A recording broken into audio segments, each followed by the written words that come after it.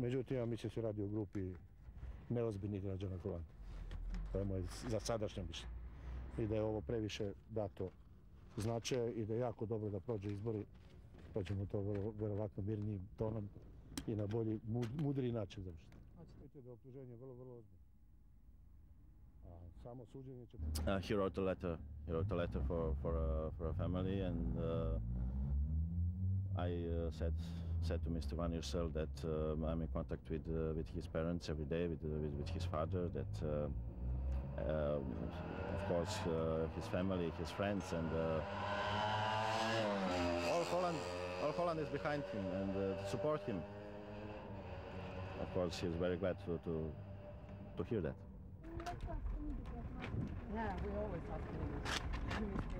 Jankovic, can you tell us what happened today? Have you seen the tension? Yes, I saw Mr. Derry. He is, as you may understand, not very happy. He's mildly depressed, and he is constantly talking about his innocence. I happen to believe him. It is not true. They have not confessed, in whole or in part. All four of them have expressly and explicitly denied the charges against them. So you can't trust everything that you see in the papers, can you? Not visible.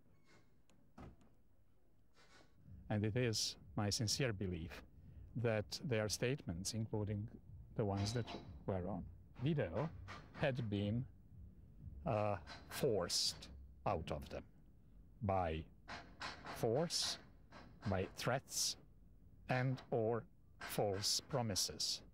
I have also told him, which I believe to be vital, that none of those statements, signed, videoed, or whatever, can be used in court. The only statement which can be used in court, and as well as the future statements, obviously, if any, is the one which Mr. Derry has given to the investigating judge on Saturday, the 12th of August, in which he had clearly denied all charges against him.